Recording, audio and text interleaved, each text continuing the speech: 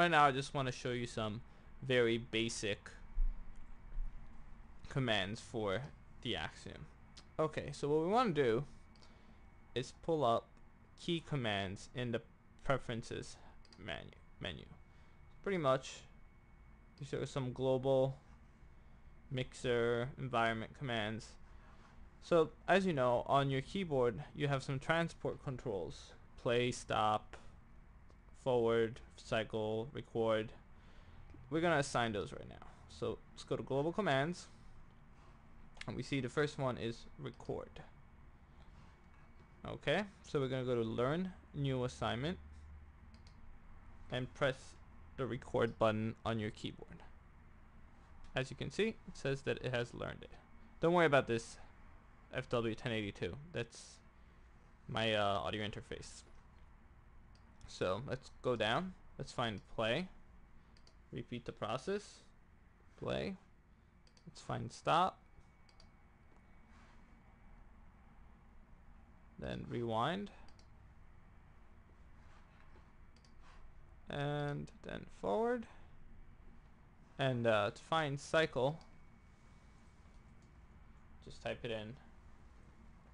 Easiest way to do it. Same thing. Okay. So now let's test it out.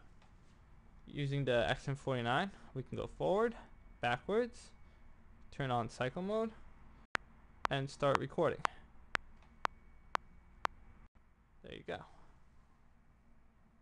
Just delete that. Alright, so let's see what else we can do. These are some personal, useful things. So let's go to, where is it? Arrange window. Okay. Let's go to select previous track. As you can see, I have already something. Let's just delete that so we can do it again. Learn new assignment, and I'm gonna press the zone 1 button on the keyboard. And then I'm gonna go to select next track and press the zone 2. Okay. See what this does. See these tracks? Now they can be scrolled through using these two buttons, and that makes it easier to just go from one instrument to another.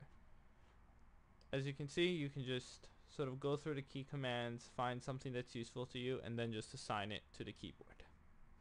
Well, I hope this was helpful. I'll see you soon with some more videos about the Axiom 49 and Logic. Thank you.